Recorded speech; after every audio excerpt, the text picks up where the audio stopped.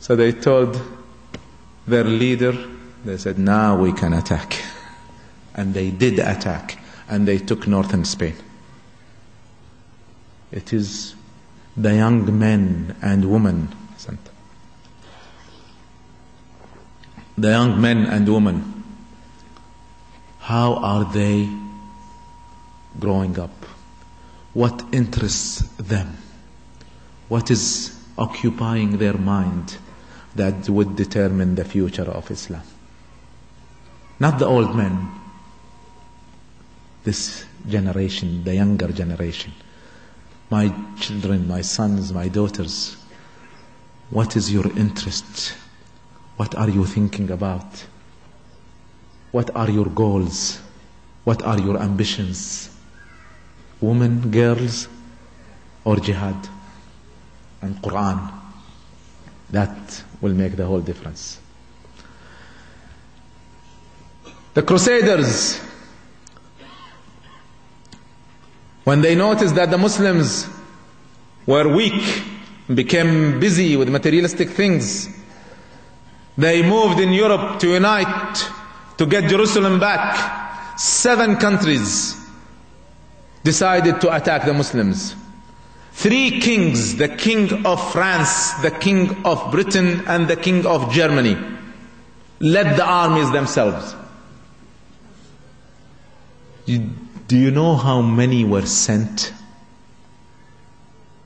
to conquer Palestine from Europe? 500,000 were sent to conquer Jerusalem.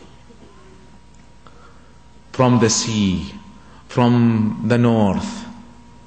And they did. It's a long story. I have explained it in my latest series, Tariq8 wa Palestine, still to be published very soon, inshallah. And they did. And the Muslims were conquered. One small story to tell you why were we conquered. The German army came from the north, went through Turkey to northern Syria to the city of Antakya.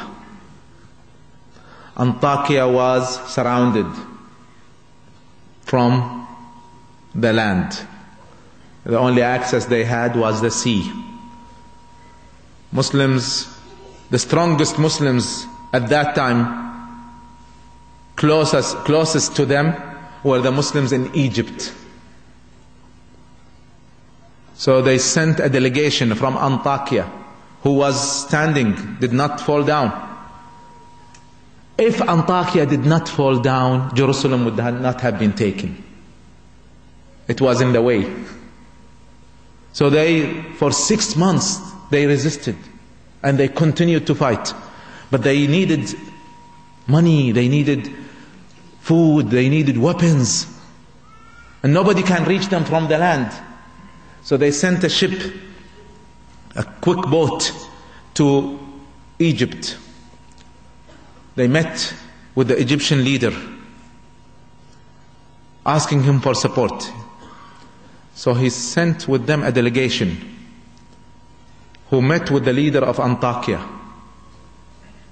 And the leader of Antakya was surprised that the Egyptian leader was not even thinking of money or weapons or food to send to them.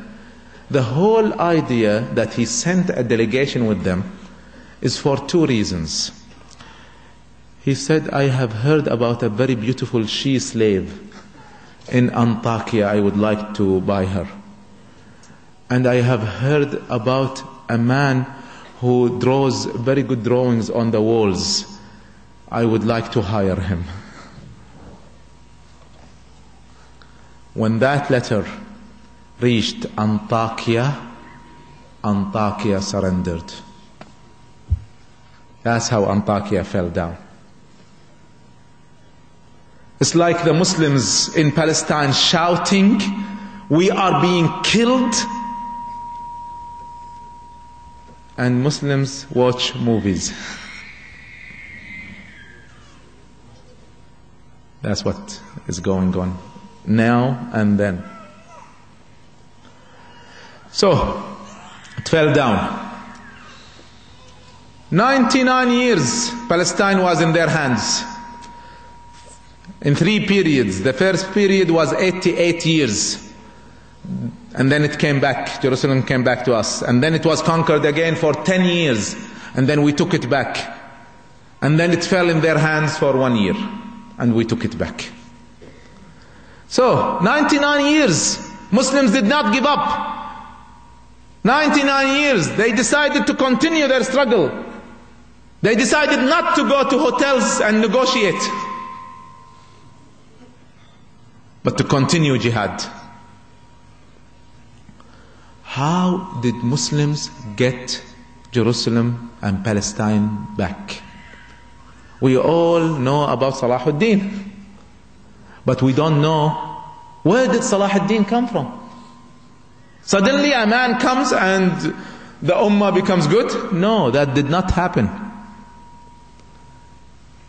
About 100 years before Salahuddin, there were 2 scholars, one of the greatest scholars of Islam, Abu Hamid al-Ghazali, Abu Bakr al-Tartushi. These are scholars who are not only busy with books, they are busy with the ummah, the situation of the ummah. So they saw that the ummah is weakening and the enemies will soon attack it. That is even before the Crusaders came. So they decided to go to the leader of Islam, Al-Khalifa Al-Abbasi in Baghdad, asking him to change the situation and declare jihad. And he said, yes, I'm with you. We will do it. And he was again busy with the slaves. He did not do anything. They only heard words and words and words. Only propaganda and media. He would stand in the masjid. We must declare jihad. Who would declare jihad? You must declare jihad. And he does nothing. So Abu Bakr al-Tartushi and Abu Hamid al-Ghazali saw that there is no hope in the Muslim leaders. We need more than that. See, brothers and sisters, I'm sorry I'm taking so long. I'm giving you history that repeats itself. If you don't understand history, you will not understand how things move now and in the future. History repeats itself. These scholars who were true scholars that cared about the ummah, not only about their positions and their salaries and their books, they cared about the ummah. They decided to take things in their own hands. And they started to collect the scholars. And they started to educate Muslims about Islam. And they emphasized on young men and women. And this movement was called Harakat Ihya ad-Din. Ihya ad-Din. To raise Islam again in the hearts of Muslims. And they succeeded. And suddenly this movement started to spread. Some cities, it was more effective than others. Some workers for Islam were more devoted and hard workers than others.